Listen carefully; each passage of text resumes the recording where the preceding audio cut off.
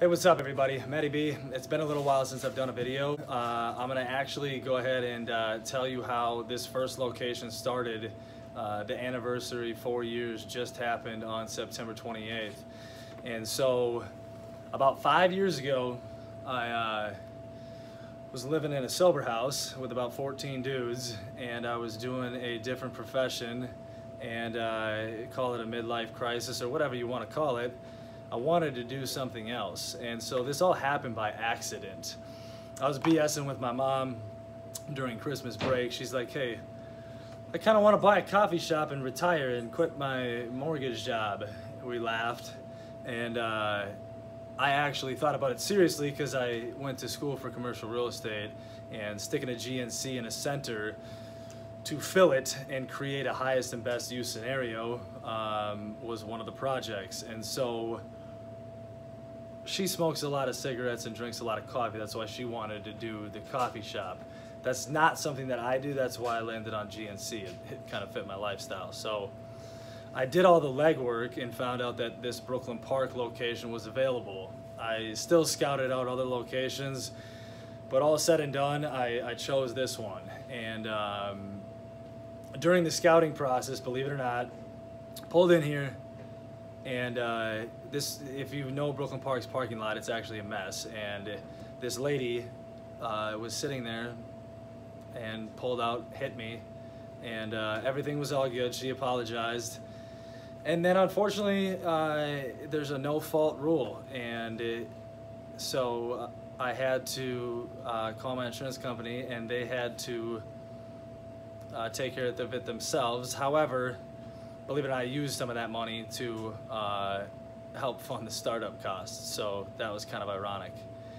And it took about 10 months, a lot of work, and that's how the MattyB GNC became.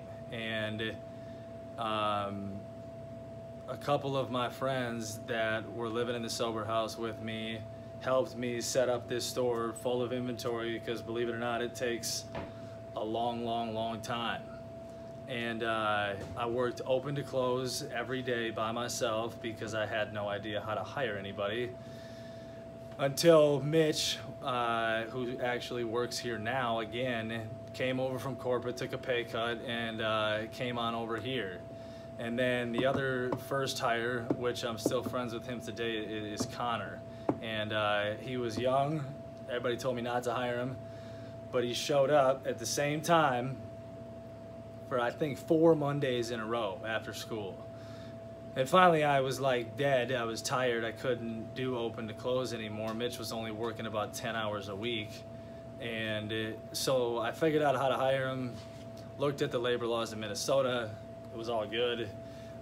Didn't pay attention to the GNC 18+ hiring policy. And he turned out to be one of my best employees, and he since went to school, and it was a cool experience, you know, getting to mentor him. And he spent a lot of time with me because I didn't even really know what I was doing when I was trying to train him. And then at some point in the first maybe year and a half, this little lady with some really rad looking eyebrows walked in the door, and her name was Nicole, who is now the general manager of pretty much both stores, because I don't actually work in the stores anymore except for special events like this super sale that we have going on next Saturday for this anniversary at Brooklyn Park. So now I am now Matty B Mortgage and Matty B GNC, and I love real estate, and I love owning the GNCs and still being involved in them. So I kind of get the best of both worlds, which is super sweet. Nicole, come and say hi. What day is your birthday? Same day as the 4-year anniversary of Brooklyn Park. So I didn't actually put that together till I think this year.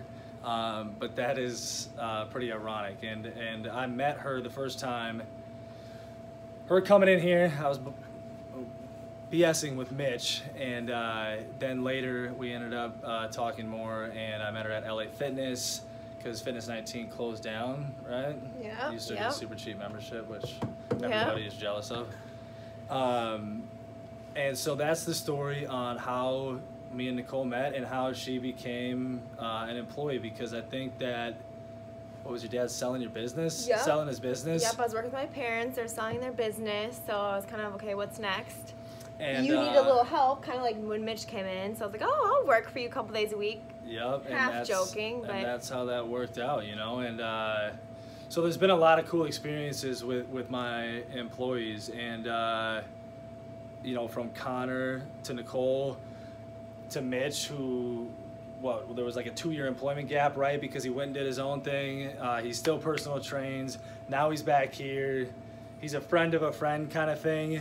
And so that's the part that I actually love. And I do miss working in the stores a little bit. But, you know, at the end of the day, if anybody is being honest with you, if you get one source of income for your family from a GNC or a McDonald's or whatever the case may be, it's not 100% in your control to be successful. So that's why I don't spend all my time in the GNCs, because for one, Nicole kicks ass and she has the shit under control.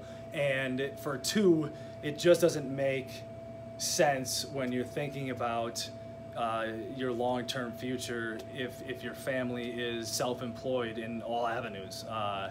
And so then that brings me to, I think, the longest standing current employee, which is Justin, and we call him J Money. Come on over here, dude. So Jay, I think I know where you got your nickname, but where did you get the nickname J Money? Well, I actually got it from this guy's friend right here, Kobe Dahl. Mr. Kobe Dahl. He's like my best friend. Kobe introduced me to Justin probably years after they met, because you guys have known each other, since you were in about 8th grade? 8th or 7th grade. 8th or 7th grade. That's how long Kobe's been personal training him at Fitness 19, and then Kobe went and started his own business. So it's super cool, because a lot of my friends turned out to be entrepreneurs in one form or fashion, which is even Mitch, who still works here now. He's working on his own thing, you know. And so Justin's been here about 3 years, and he's the assistant manager, and he's a big part of this entire operation. He works at both stores, and he's kind of Nicole's right-hand go-to, especially now that I'm, you know, a little bit out of the picture, except for coming in here and doing sweet videos and working super sales.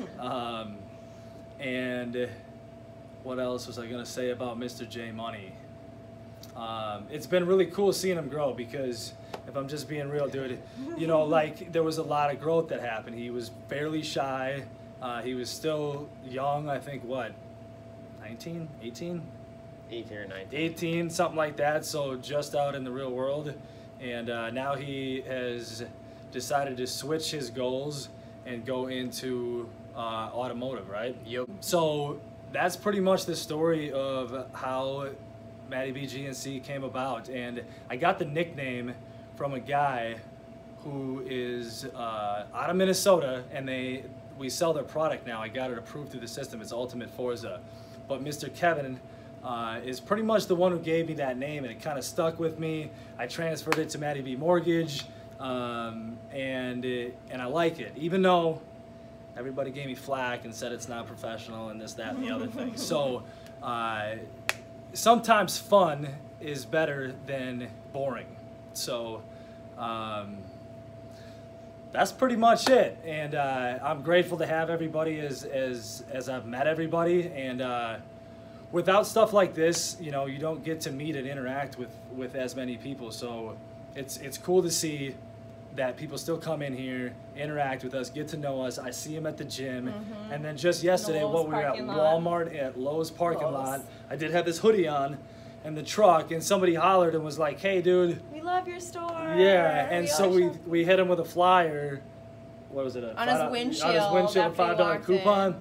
And then he messaged the Twin Cities Live Well page saying, thank you, you know, I'll come see you again soon. And so it's just a really cool experience, and we're grateful that all of you come in and shop with us and have had so many cool experiences. You know, Daryl, if you're watching this, he works at our LA Fitness, but the man offered to give me a $2,500 program, or at least access to it, to learn Spanish, and I was just bullshitting with him here talking at the store. So I'll take you up on that. I would love to. I just don't have the time to allocate to learn it, but it would be valuable. Yes. My point is, though, See. that people are awesome. This is why I do enjoy this, because you get to interact with people. You know, the young guys keep me young. Young girl. Well, she's actually she's the oldest out of all of us. Anyhow, Wisest. thanks for listening. Have an awesome day, and hopefully we'll see you at our anniversary event, which is when? October Saturday, 6th. The 6th. Thank you.